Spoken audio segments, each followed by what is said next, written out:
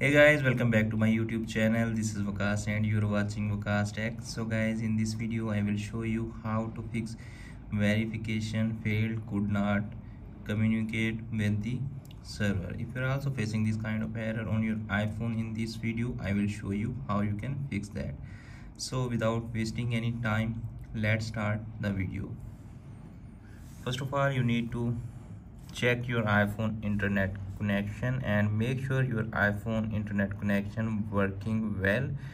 To do that, search any web on Safari and check that your iPhone network connection is working well and your iPhone is connected with strong Wi-Fi or cellular data. Okay, after that you need to tap on iPhone settings.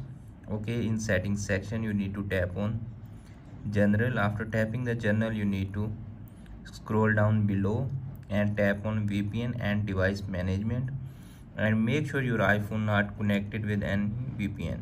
If your iPhone connected with any VPN, just remove the VPN and easily fix that issue. Okay, if that method also not working, then go back and check iPhone date and time. Okay, and select it your date and time on your current location. Okay, after that you need to go back and scroll down below and tap on transfer or reset iPhone. Okay, after tapping the reset, you need to select the network setting and apply it on your iPhone and it will fix your issue. If that method also not working and you're still facing this kind of error, then move to the next solution. The next solution is open iPhone settings.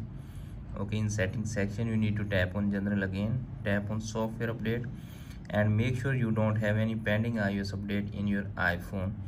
If you have any pending iOS update in your iPhone, just update your iPhone to the latest iOS and it will fix your issue.